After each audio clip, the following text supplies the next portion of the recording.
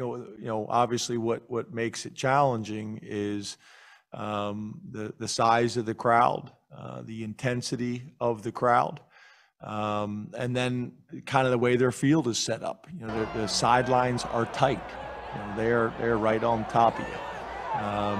It's I guess probably like our stadium, you have fans that have had season tickets forever. So, we've started to kind of build a relationship with these people. You know their names, and they know a lot about you, and it's a tough environment. We're gonna have a great environment Saturday too. Certain of that. It'll be a great environment out there. But one thing we told our players, just like last week, the fans don't play the game, so it's up to us to make sure we get ready and know that we're going to have to be at our best at 3 o'clock, 3:05 on Saturday to have an opportunity in this game.